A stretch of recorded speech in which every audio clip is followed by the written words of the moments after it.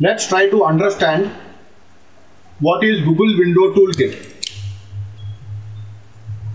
Google Window Toolkit is a development toolkit used to develop high performance web applications.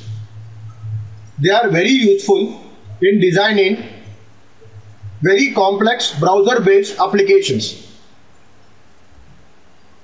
The major advantage of using Google Window Toolkit is it can synchronously as well as asynchronously communicate with the server and show the data on fly, thus making it good in performance as well as creating a very good user experience.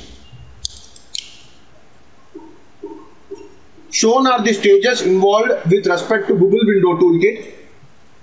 First, we write the code. To write the code, we make use of Google plugin. The plugin is available both with Eclipse as well as NetBeans. After writing the code, we debug the same, following which we can optimize it.